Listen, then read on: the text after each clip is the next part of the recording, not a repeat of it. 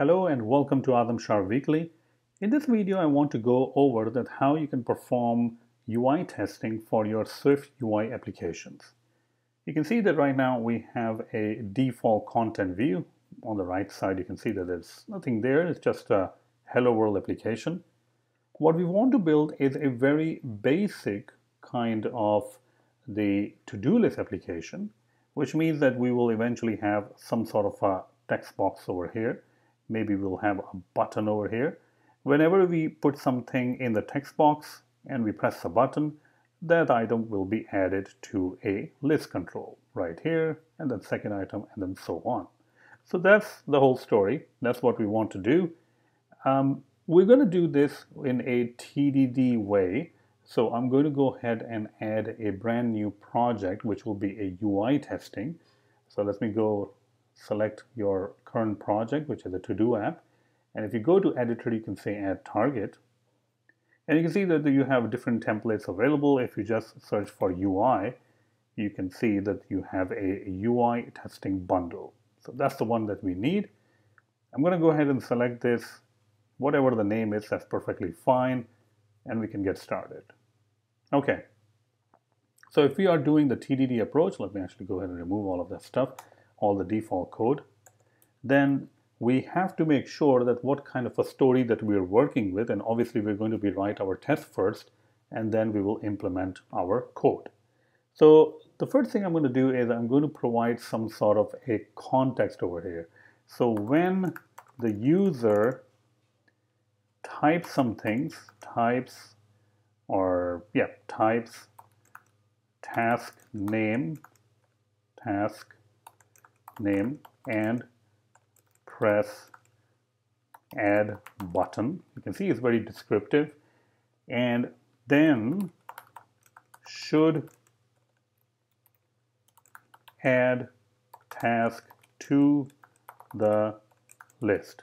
You can see it's very descriptive, and this is more of a behavior-driven development approach. I mean, this is not all of the behavior-driven development, but the naming of the function and being a very descriptive name is one of the features of behavior-driven development. And we are actually testing a behavior. So when the user types in the task name and press the add button, the task should add the task to the list. That's the perfect name of the test and the context that we're working with. Now, since this is a UI test, I do need to go ahead and create the app variable. So let's go ahead and do that. I'm going to go ahead and create a private var app, which will be XCUI application. So this application or this particular class is going to allow us to refer to different kind of elements in our app right now. All right. And I do want to fire this again and again, so maybe it's a good idea to create a setup function called super.setup, which is going to call the base class setup. So in super in this case is XCTestCase, but it can be any other base class also. So that's why I always remember to call super. And then I can go ahead and initialize the UI application. I also need to go ahead that I launch the application using the launch function, or if I don't call the launch function, the test will never really launch the application. Okay, so now I can go back to my test, and I'm going to start assuming things now. Basically, I'm assuming that I have a text field, which is called the task name text field. And I'm going to try to get that from the app instance, app.textfields, and I can provide the identifier. This is the accessibility identifier that I need to pass in, and I need to set that accessibility identifier eventually in my SwiftUI application. So whatever you want to call it, I'm just going to call it the task name text field. Okay, so once we get the access to the text field, what do I want to do? Well, I want to actually tap on the text field, so it is activated. And then I want to write something in the text field. If I'm writing a task, I can go ahead and type the text. I can say wash the car. And we're going to go ahead and press /n also over here, which means that after writing wash the car, it will press the return key in the keyboard so that the keyboard can go away. Okay.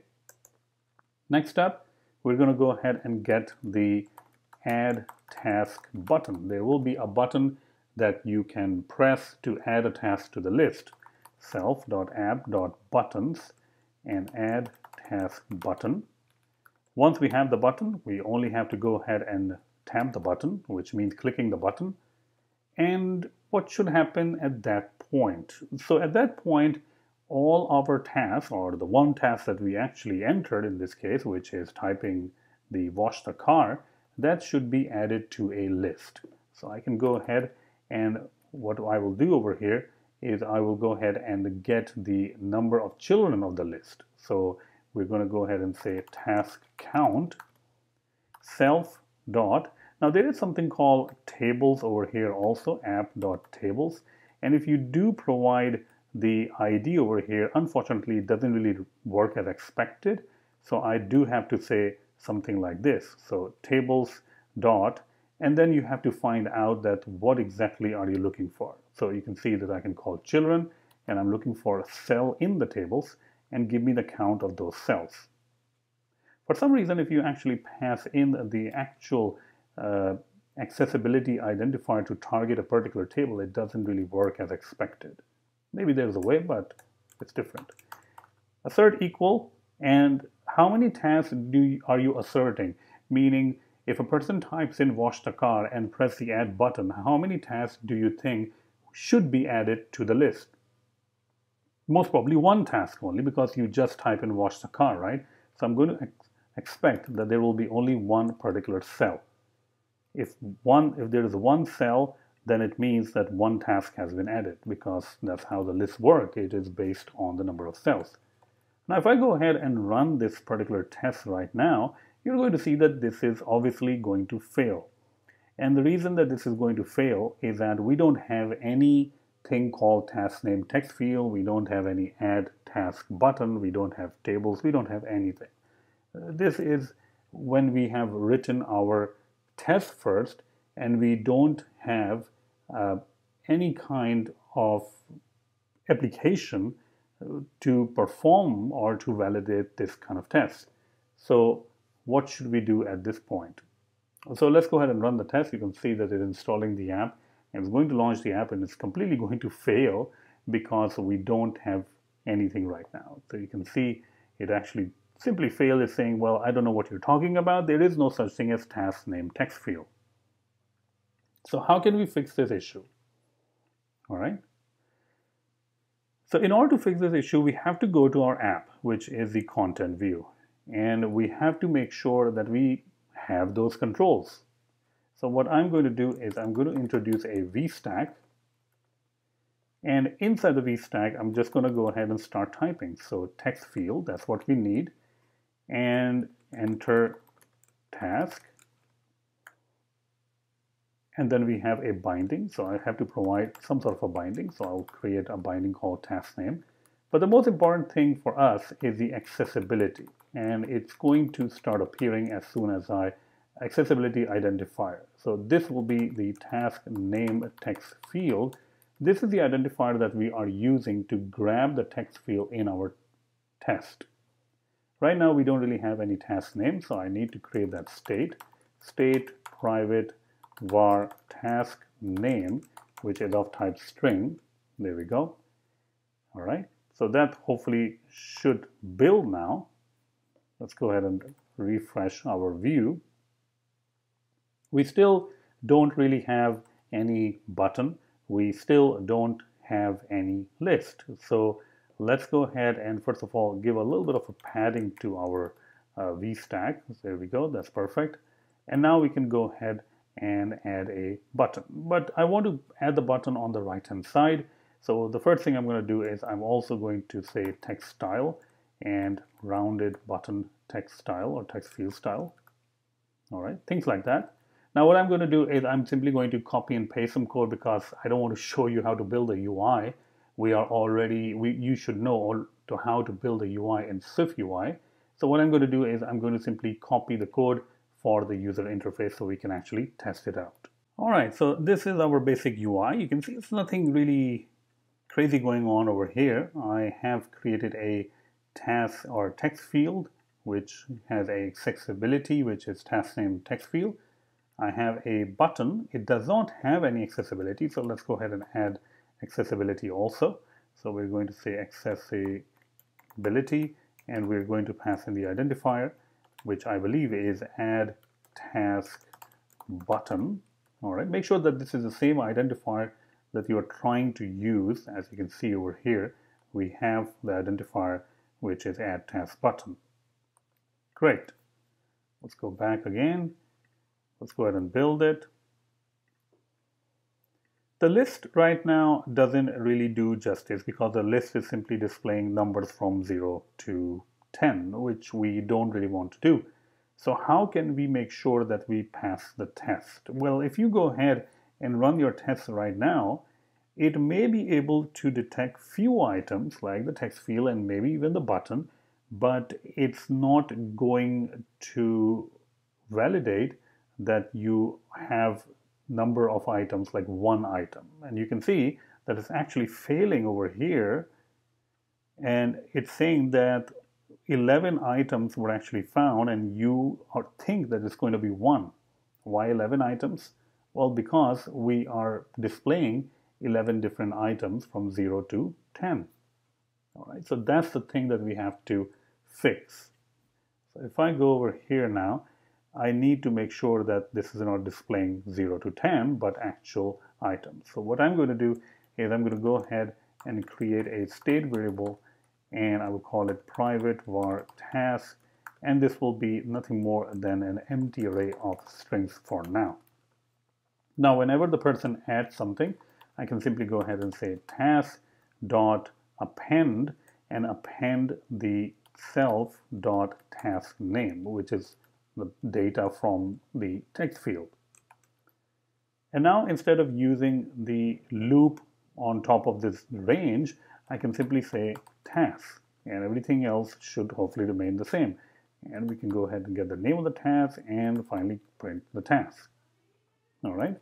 So let's go ahead and now go ahead and run the test and see if our test or UI test passes or not. I'm going to go ahead and run the simulator again. And this time you're going to see that it's going to be making sure that we type in something, and then add button is clicked, and now wash the car is added to the actual list. Now, if I go ahead and press add task button 2 times, what do you think is going to happen? Well, the same exact wash the car will be added to the list, but in this case 2 times. So our test should fail because we were expecting it only to be called 1 time, or the count to be 1. And you can actually see it in the error that what it is saying. It is saying, well, you were expecting 1, but we got 2. All right, so let's just not click it twice. All right. Now, another thing to note over here is that the only way that the simulator or the test can actually get access to your text field and use that to typing is to make sure that when you go to the device, let's see if I can access that in the simulator.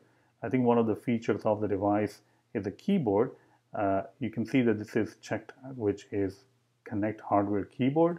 So basically we want the feature that will make sure that the keyboard from our app is actually going to pop out. You can see if I click over here, if I go and make sure that it actually pops out. So keyboard, there we go. Now here we go. So make sure that this is actually not connected, like connect hardware keyboard. All right. So if I press the home button again and I open the app, all right. And if I click on it, well, it's already clicked, I guess. If I press the return key, if I click on this, you can see the keyboard popping up. That's what we actually want. Because if the keyboard doesn't pop up, then it will have a little bit of a weird behavior of running the actual test. And yes, it may work for the first one, but if you have multiple text fields, I have seen that if you connect your keyboard, hardware keyboard, then it will not work. All right. So hope you really like this. This is how you will perform UI testing for your SwiftUI applications.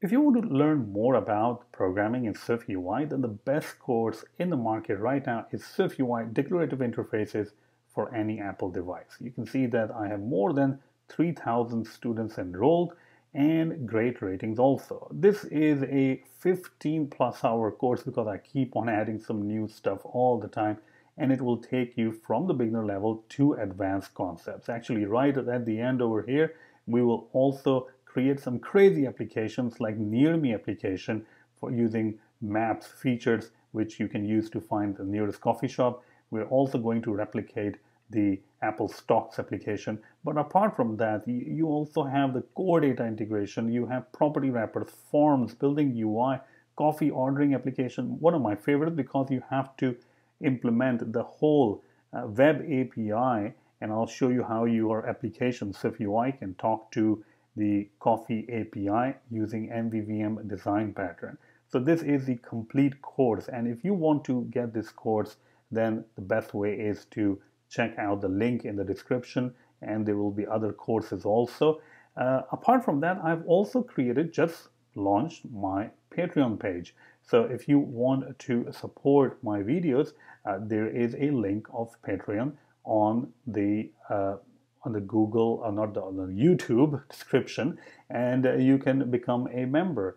And it will really help me produce these videos every single week. So thank you so much for your continued support, and I really hope that you enjoy the videos.